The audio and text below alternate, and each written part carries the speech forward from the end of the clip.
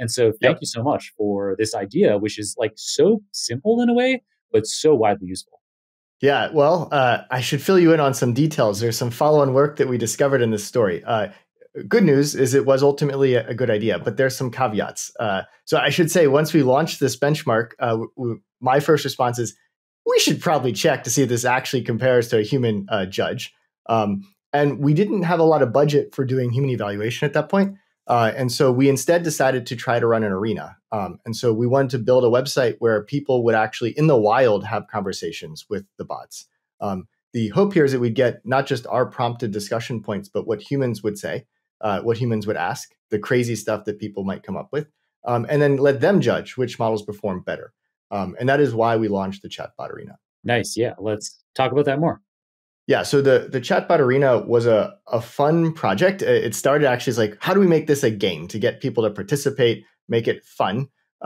We took the Vicuña model, several of the other open source models that had emerged at that point in time. We actually made API calls to the commercial vendors to get the state of the art models as well. And then, we put a website together where anyone can go. It's still there. If you go to arena.lmsys.org right now, you can chat with any one of the bots. You can chat with them directly in a setting where you know which bot you're chatting with. Or, and this is the more fun part, you chat with them blinded. So you chat with a pair of bots. You don't know which ones you're chatting with. You start a conversation and both bots respond to you, and you continue that conversation speaking to both bots at once. And at any point you can say, A is better or B is better or tie, or they're both terrible. And we take that signal and we use that to create a ranking. And so we've ranked all the bots. We ended up using a ranking system called the ELO ranking system, which was developed for the chess community, has been adopted by the gamer community, has been incorporated in sports betting. It's a really cool mechanism. And that gives us an overall ordering of the AIs, of the bots. And maybe not surprisingly, the top of that ordering are things like GPT-4, Claude is right there behind them. And then as we go down, we see GPT-3.5, and then Vicuña stays at the top. In the beginning, we were worried, why is Vicuña so good? No one's going to believe our leaderboard if Vicuña's up there. Maybe we should run it a little bit longer. Let's get Koala, one of the other models developed at Berkeley. I should say Koala was developed at Berkeley at the same time in collaboration with the Vicuña team. Koala was a little bit below Vicuña. Rolling back to the story, it's kind of funny. Koala was lower than Vicuña because they didn't remove HTML tags. That's the best of our knowledge. So just a little bit of data cleaning. Again, punchline, think about your data. So we did some better data cleaning. Vicuña's was better. But if we look at the overall leaderboard, Koala's below Vicuña. And then since then, a bunch of other LLMs have kind of merged in between. I think we have like maybe over 20 models now. There's a lot of models on the leaderboard. I have some stats on that. So you collected over 53,000 votes regarding 33,000 conversations for 22 models. Yep. And all of that was released. So at the time of recording, this is very fresh. On July 20th, you released that conversation data set to the world so that people can take advantage of all of those tens of thousands of conversations across all those almost 24 models. Yep. Yeah. So we released the data. That was a nerve-wracking point in the research progress. Releasing data is something you should do with care. We had been hoping to release data a lot sooner. We removed PII, so we wanted to release data that didn't have any PII. That took some work.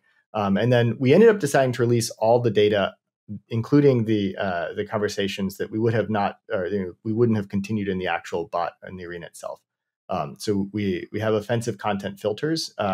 We actually kept the offensive content and registered the filters as well, with the hope that the research community can start to study how these bots respond to offensive content when it's present. So that was a big release. My hope is that will help shape research in RLHF and the design of value functions to train models in the future.